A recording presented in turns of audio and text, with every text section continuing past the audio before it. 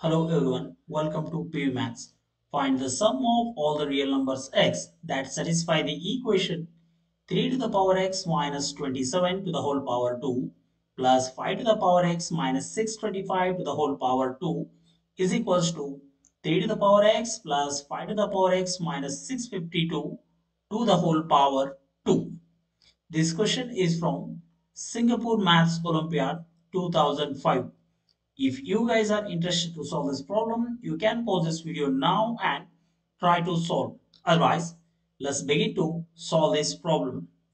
To solve this problem, let's write this left hand side as it is, that is 3 to the power x minus 27 whole square plus 5 to the power x minus 625 whole square is equals to, here in the right hand side 3 to the power x, we can split this minus 652 as minus 27 plus, let's write this 5 to the power x as it is, and here we can write minus 625 to the whole power 2. Minus 27 minus 625 gives us minus 652. Now let's consider a is equals 3 to the power x minus 27 and b is equals 5 to the power x minus 625. So in this equation, let's replace this 3 to the power x minus 27 by a and this 5 to the power x minus 625 by b. Then we have a square plus b square is equals to a plus b whole square. Now this right hand side is in the form of that algebraic identity, which is equals to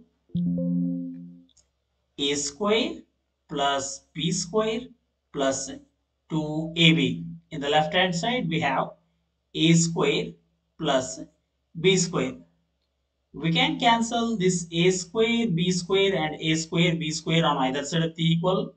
Then we are left with 2ab is equals to 0, which implies a is equals 0 by 2b, which is equals to 0, and b is equals 0 by 2a, which is also equal to 0. So now a is equals to 0. We consider the value of a as 3 to the power x minus 27. So let's write that. By writing that, we can write that 3 to the power x minus 27 is equals to 0. Then 3 to the power x is equals to 27. We know that this 27 can be written as 3 to the power 3. So bases are equal here, then we can equate the powers. So we can write that x is equals to 3. Similarly, let's consider that the value of b as 0. B is equals 0. We know that the value of b is equals to 5 to the power x minus 625. So let's write it. 5 to the power x minus 625 is equals to 0. Then shifting that minus 625 to other side of the equal, we can write 5 to the power x is equals to 625. Then 5 to the power x is equals 5 to the power 4. The value of 625 is equals to 5 to the power 4.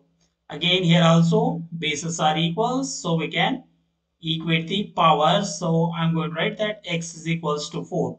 So here we found x is equals to 4 and here we found x is equals to 3.